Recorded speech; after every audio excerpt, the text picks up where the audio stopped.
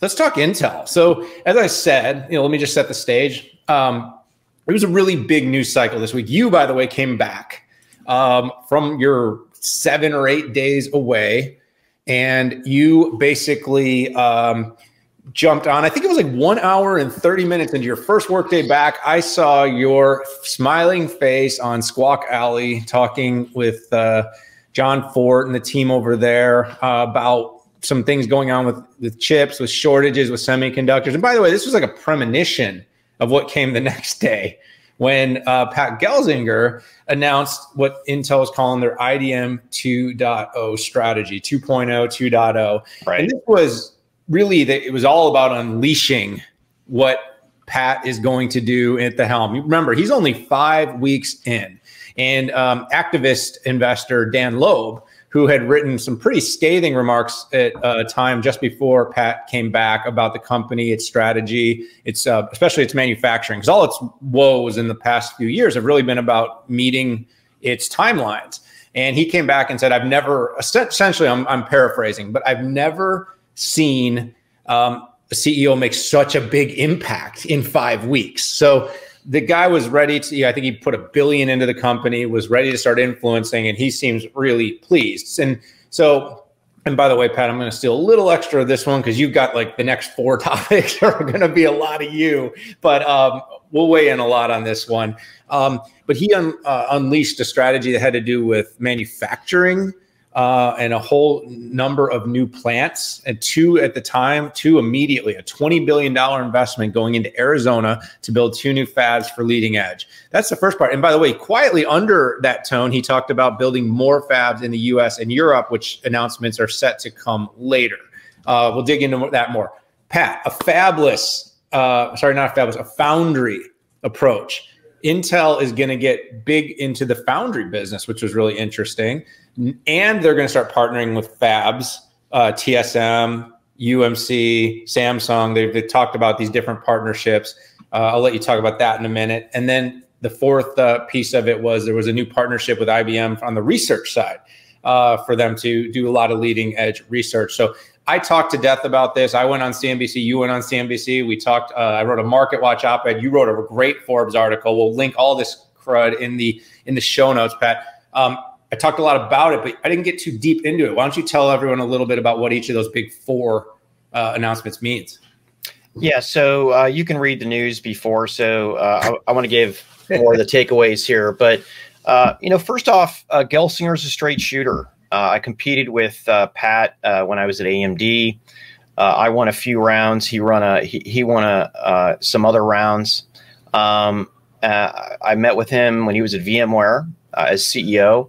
And I got a one-on-one with Pat on Monday, and got the skinny. And I think first off, he's a straight shooter. I mean, he used words with me about their prior performance on 10 nanometer as abysmal, embarrassing, and that means a lot to me, Daniel. The openness for somebody to do that, and yeah, I get that he wasn't around when this was engineered. But it doesn't matter to me. It's part of what I needed to hear to give me more believability that they could power into 7 nanometer and this $20 billion investment. I also, last tech day, I told you I keep feeling a little better about 7 nanometer, and they gave more details on it. And I do feel even better because they're going to be using EUV, which just increases yield. Because it's less passes, and you get out more chips because it's less passes, so more efficient. I will add, and this is what some people are misunderstanding, they just kind of read my headlines or my tweets, is I have more confidence in 2023 when Intel 7 nanometer comes online, because they're going to be leveraging TSMC 3 nanometer for what their press release said was client computing products and data center products.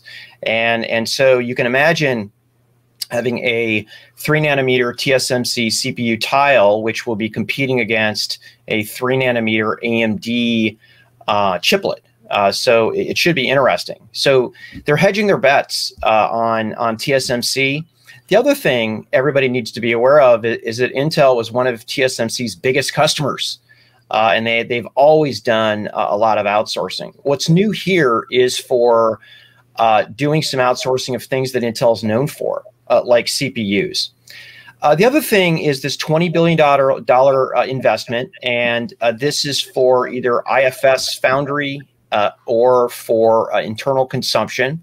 I think it's only the start. I do think they will get more money from the EU and from the US. I think combined, the two continents are offering $80 billion for semiconductors. And I think that if departments, let's call it Department of Defense, potentially even anything under critical infrastructure, like carrier, may require more of these chips to be built on U.S. soil by a U.S. company, and that kind of narrows it down to Intel and Global Foundries. And Global Foundries is really focused on things like IoT and 5G, as opposed to kind of the bleeding edge. IFS, listen, Intel has tried the foundry game before. They've had very small degrees of success. I actually think they're serious this time, and it sounds credible to me. First off, you have to have standardized everything to do a foundry play, because you're importing and exporting from things like TSMC and Global Foundries and Samsung. You have to reuse content, and you have to have an IP library. And I think the only thing that made my jaw drop about the IP library and what they were offering is, first off, it sounds like they're offering x86 CPU cores. Okay, so think about that. Anybody who, you could hypothetically, AMD could be doing that out of there, and potentially even tease up another x86 company. The other thing was RISC-V, okay, and has a little bit of support. And that's why it was surprising. And then there was ARM support. So big news. I mean, Daniel, this is causing shockwaves. I mean, I'm getting, contacted by, data center providers, PC providers, Intel competitors. I'm actually talking to two of them today. I think giving me their case on either why this is a bad idea or a good idea. I think Qualcomm's in, right? Who do I expect to be in there? I expect Qualcomm to be a customer. Does that sound crazy? Yeah, right now it does. But guess what? Qualcomm used to actually fab their modems at Intel. Okay, so it wouldn't be the first time. It's not going to be revolutionary. Finally, I want to talk about the IBM. The last time IBM worked with Intel on chip IP was in the 80s and DRAM, okay? That just gives you an idea of how long it's been.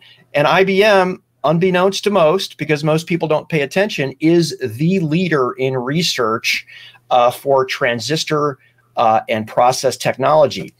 Why do I think that? Guess what? Guess where Samsung gets theirs from? They get theirs from IBM, the second largest chip manufacturer out there and leading edge on memory. So, gosh, Intel the partner. Look at that. IP that's all over the place, supporting everybody. Standard tools supporting everybody. Working with IBM on not only process but packaging technology, and then working with Samsung, TSMC, and Global Foundries more than they were before. A lot of execution.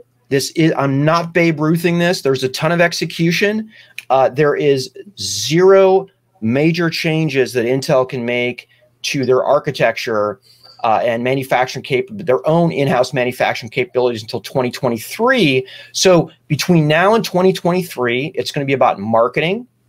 It's going to be about turbocharging their fab. Like one good example today, recently is taking chips to 5 gigahertz and beyond, like using their current fab to go out there. So yeah, it could be, I still think that AMD will gain server market share in 2022. I'm less positive on client market share in 2022. Intel clawed back some. They brought a lot of low-end business for Chromebooks. Why? Because they could. But we'll see, man.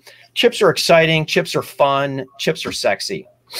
Yeah, they really are. It's been a huge week for that particular announcement. It definitely dominated a lot of headlines. That's why it's getting the top of our show, and it's going to get a little more time than some of our other topics. Last thought or two before we move on, Pat, because you covered a ton of ground. I thought I covered a lot. You covered more. Long and short here. My note out to the market was essentially anyone that's bearish on Intel's announcements this week are bearish because they doubt execution. You cannot look at what they announced in terms of adding 100 billion in foundry TAM, the diversification of the business, the shared progress, partnerships, expansion that Gelsinger announced, and think this is bad. The only thing you can think is bad is there's no way they're going to get it done. And you know what? Every one of us, Pat, you, me, we're all sitting there raising our hands saying, Pat Gelsinger, we like what you're saying. Now you got to do it. And he said something in one of his presentations that maybe is the earmark of what we all need to watch. He talked about at VMware his say-do ratio. It was what gets said versus what gets done. And he wants to have a very high ratio in terms of everything he's saying getting done. And if he does, I think the future looks bright for Intel.